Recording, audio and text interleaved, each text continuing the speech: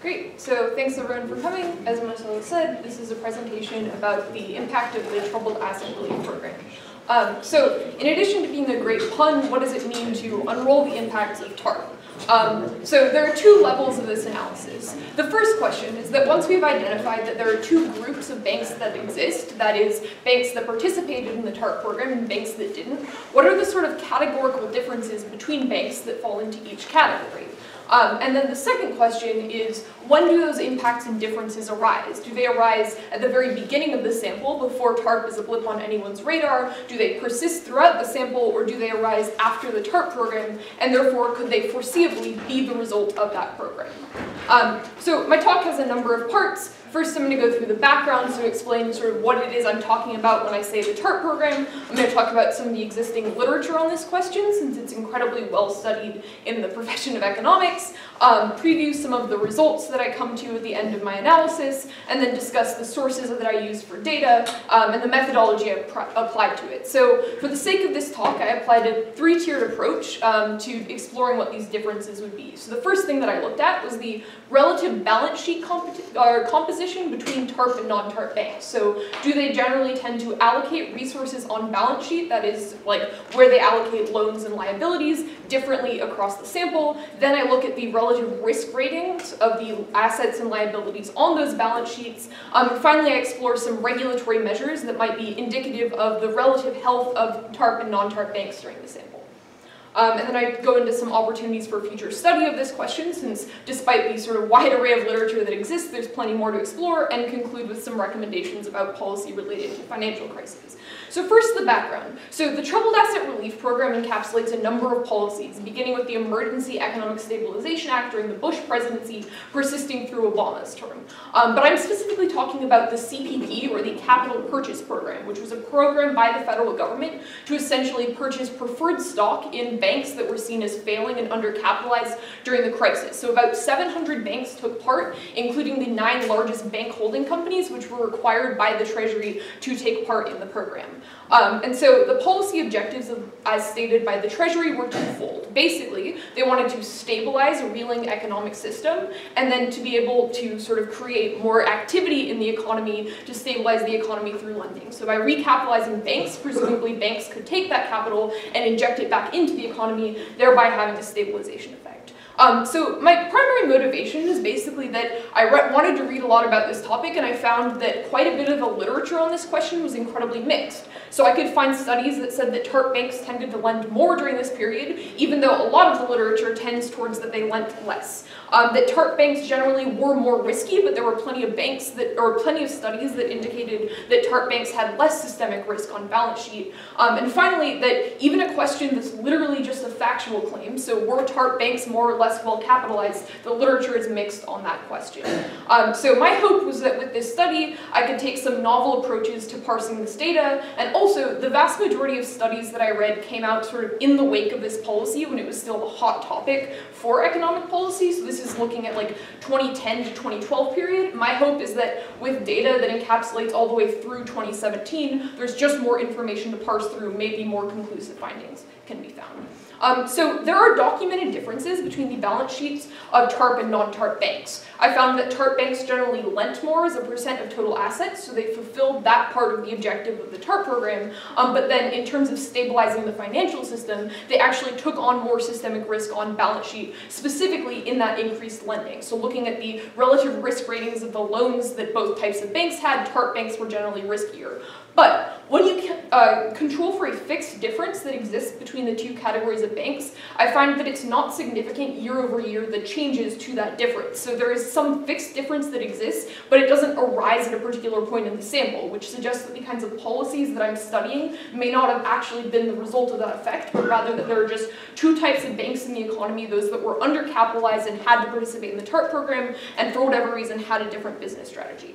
So the data that I employ is quarterly reports submitted by banks where basically they report on consolidated balance sheet information. information. So the balance sheet includes assets, liabilities, and then certain off-balance sheet items that exist within their portfolio. I look at the sample from 2001 to 2017, basically because reporting norms are such that they report the same categories, anything prior to that, and it's a huge toss-up as to what kind of information I'm going to have available.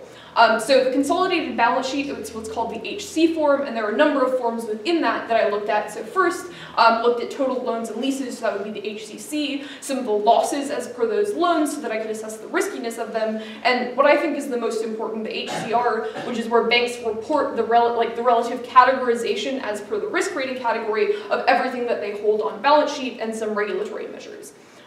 So my sample dealt with a number of banks, basically by virtue of the fact that only 700 banks in the financial system participated in the capital purchase program. As expected, there are significantly more non-TARP banks in my sample.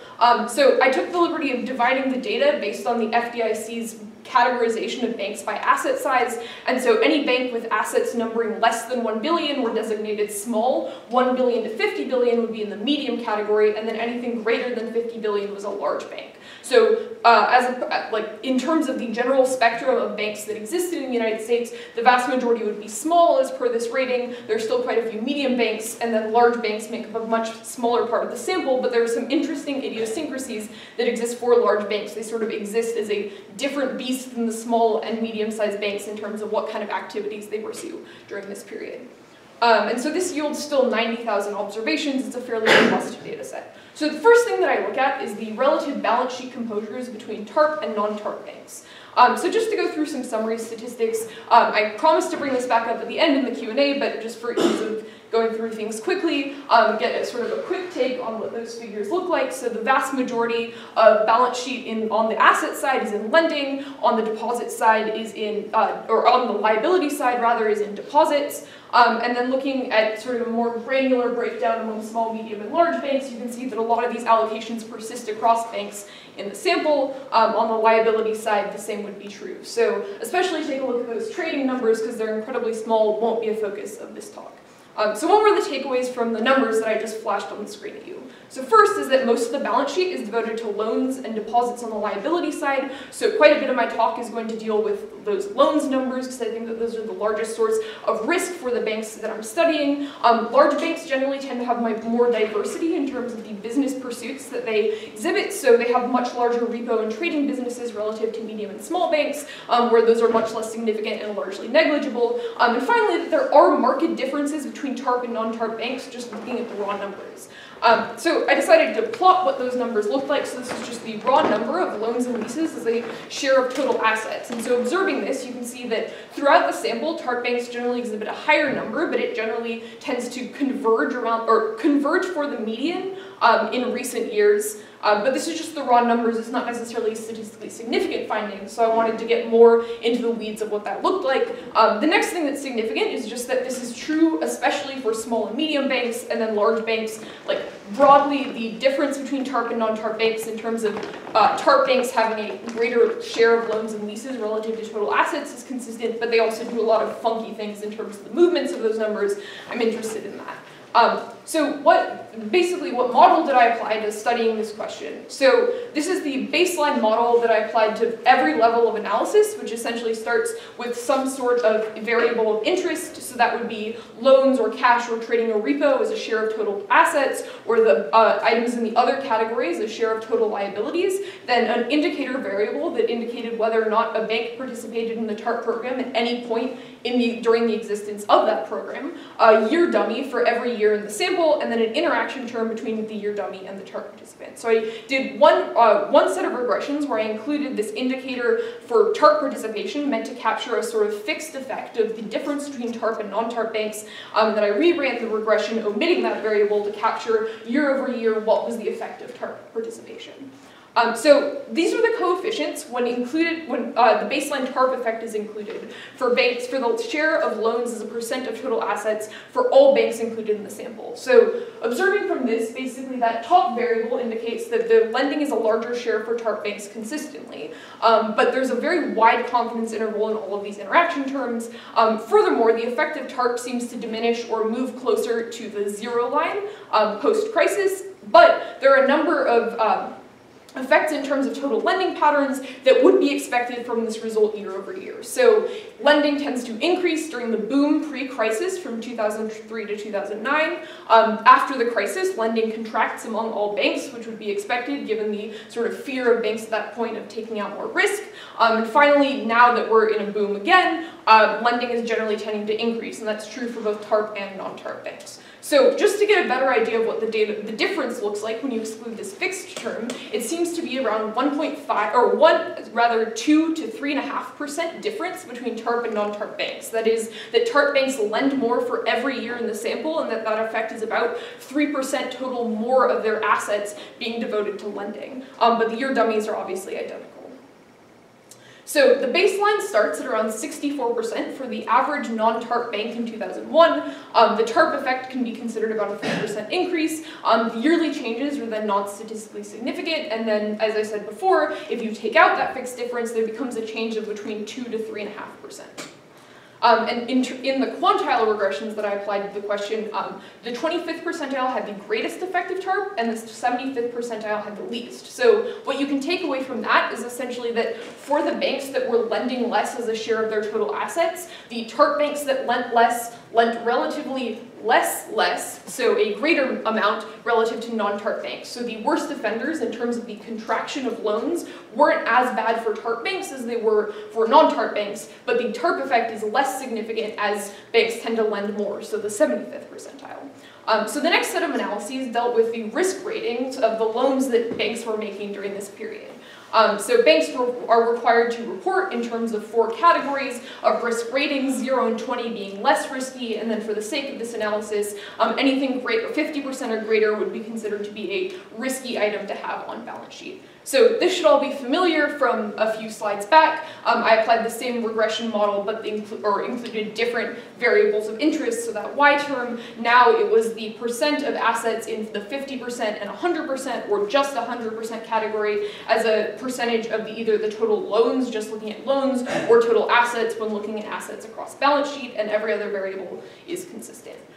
So the loan allocation by risk category. It looks from this graph like both TARP and non-TARP banks have the vast majority of their loans in this 100% category and quite a few in the greater than 50% category. So that's sort of the bulk of analysis. But if there are idiosyncratic differences, that is that TARP banks generally tended to exist more in this risky category, that would be an important variable in terms of increasing systemic risk in the economy.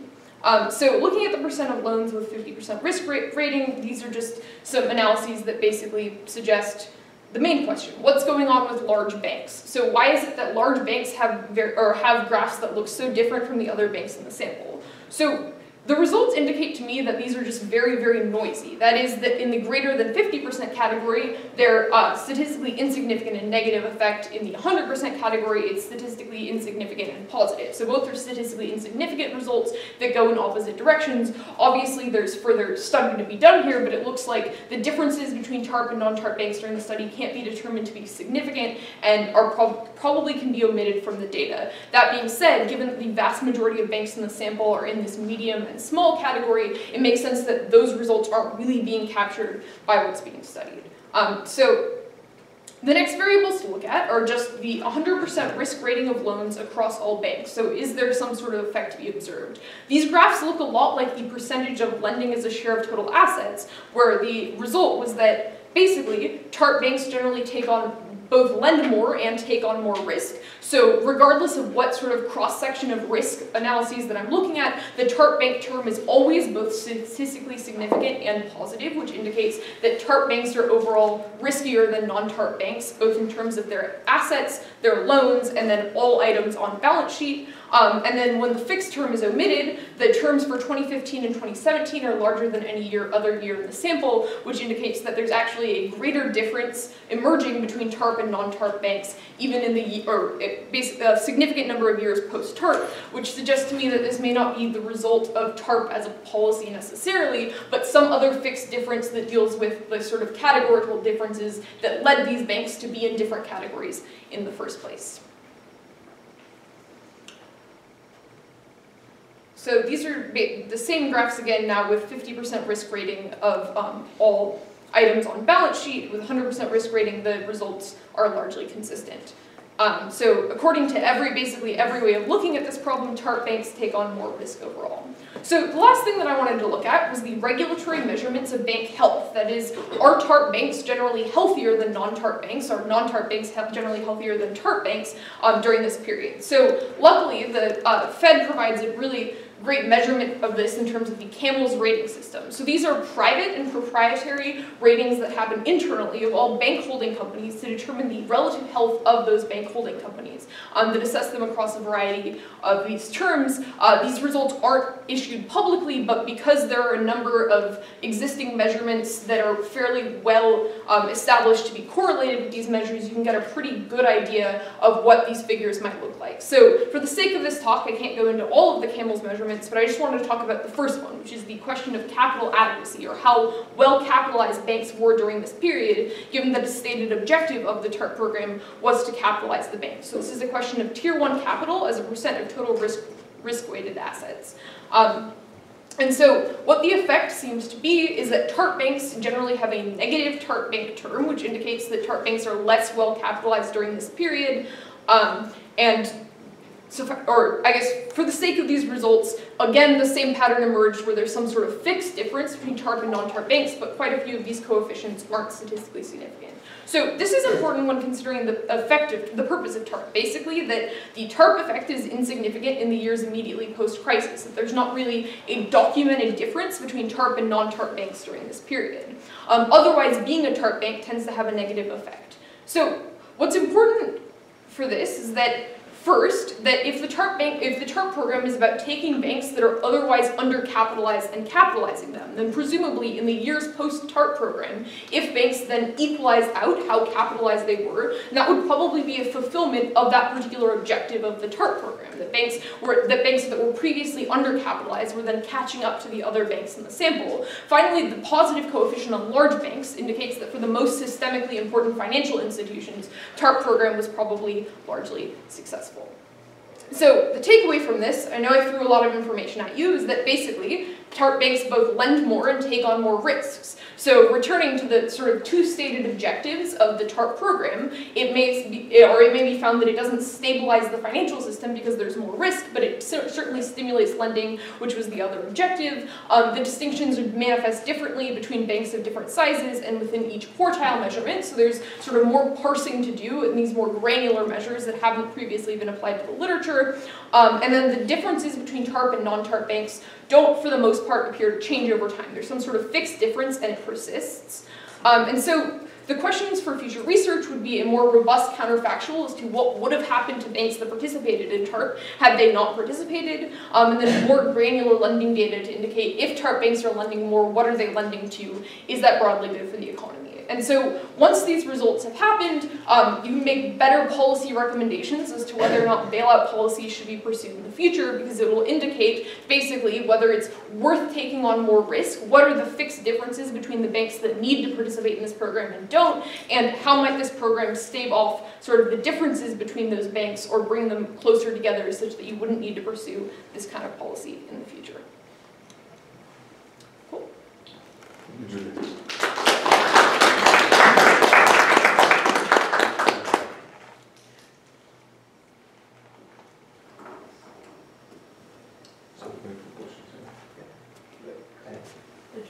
Great presentation. So given that trade-off between increasing lending or stimulating the economy, but then wanting to balance risk, what is your take on the effectiveness of the program? I think that it's sort of a result that comes up across the literature is that basically the program recapitalized banks and then didn't include a very robust regulatory regime to go along with it. So presumably, I think even if banks are able to increase lending, they don't necessarily have to seek out riskier sources for that, especially if across the economy lending is contracting during that period. So presumably there are more avenues available to lend that aren't being pursued that aren't quite as risky. So I think just being able to parse through basically where banks are allocating that capital, they could increase lending and not necessarily go to riskier sources, but it's just a question of how well regulated they are, how much risk we're comfortable letting them take on during that period. So we have measurements of risk, but then there's no corresponding mandate that you have to be under a certain amount of that risk. Is that follow on to it. Well, two things I wanted to ask. One was, I think the top X banks were forced to take Yes. TARP. Wells Fargo said, we were forced to take it, we didn't need it. So does that affect your regressions at all by not, maybe doing them with large banks, excluding the top X banks? Yeah, absolutely. So that's why I wanted to break them out by size. So the top. But there were some in your large banks that were not mandated to do it, I think. Right. It was just the 9 largest banks that were mandated. But following on this question, it seems to me that people would argue, hey, this is exactly what you would expect. More loans and more risky. Because basically you have if you take more risk, TARP says, hey, we'll bail you out. Yeah. Is that kind of what you feel like? So this is exactly what people predicted was, we're going to get more lending, but we're also going to get more risk because the future harm to your profits is not as great, expected to be as great. Right, so the moral hazard question comes up quite a bit, and I think that, again, the answer is probably more regulation, so it can't be carte blanche to make those decisions for yourself, because totally unregulated, the determination would probably be that they can get away with that and they will be bailed out. But it also, I guess the corollary to that is that it doesn't look like all banks across the sample took on more risk, and that if that result were true, then presumably they would be taking on a lot more risk after the TARP program and after that bailout takes place, given that before that no one really knew whether or not they would be bailed out. So I guess based on my findings, I wouldn't think that would be the expectation, but that isn't really what the data suggested, rather that there were sort of categorical differences between the two types of banks that persisted over time, but they didn't emerge after one group was bailed out. To what extent did you consider demand considerations in the reduction in lending across the crisis? And if one thinks back to that period, it seemed that mortgage borrowing fell pretty sharply. Of course, a lot of banks didn't want to be in the mortgage game anymore, but a lot of people couldn't afford to borrow anymore, they couldn't buy houses. Firms actually enjoyed fairly handsome profits and sat on the money and invested. And the Fed brought the interest rate pretty much down to zero. So, was it the case that these banks that were comparatively well capitalised would have been happy to lend if someone had wanted to borrow? And that what you may be picking up is that only people who were desperate actually did try to borrow in that period. And they finished up with these banks that were also in some distress, because the better capitalised banks simply didn't want to take the risk, given that they'd fought so hard to rebuild capital, and they didn't want to take the risk of eroding it. I mean, I think that's certainly a possibility. I guess in that case, I would probably expect to see that once banks that were able to be recapitalized by the government and sort of had that option available to them that was much less risky, then you would see a corresponding reduction in the lending that I didn't observe. Did you get a sense of who, I mean, you mentioned this as an area for further research, but who was borrowing? I mean, who actually were going to the banks to try and get significant amounts of money from banks at that time? There was a precipitous drop in mortgage lending, and a lot of I think commercial and industrial lending increased during that period, and I'm not sure which other categories. Yeah, trade financing went down fairly sharply, and that people worried that was one of the reasons for the recession, that actually they said no protectionism, we're going to continue to trade, but then they did become protectionist, and at the same time lots of banks wouldn't extend short-term funding because of the risk reward was pretty bad. Then of course for a period the interbank market stopped functioning because you didn't know who was shaking and you weren't going to lend 0% overnight when you didn't know the money would come back the next day. So you did get sort of a bit of a breakdown in the normal way that the interbank market functioned. But as I said, I don't have a good feel for whether or not the potentially large amounts that would have been lent by the non-TARP major banks, whether or not their clients that normally would have been major corporations were either unwilling to borrow because they looked at the demand prospects if they did invest and said, well, the market's not going to be there, we're not going to invest now, on the one hand, or that's probably it actually. If there was no real demand for investment, so they didn't want to borrow. But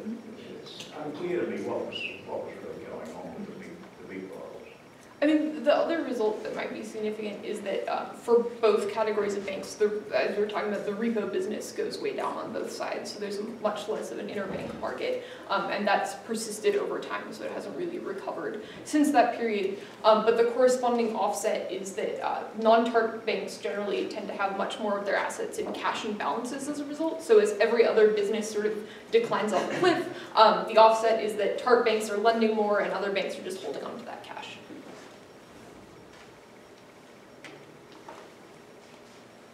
Any other questions? Thank you, Julie.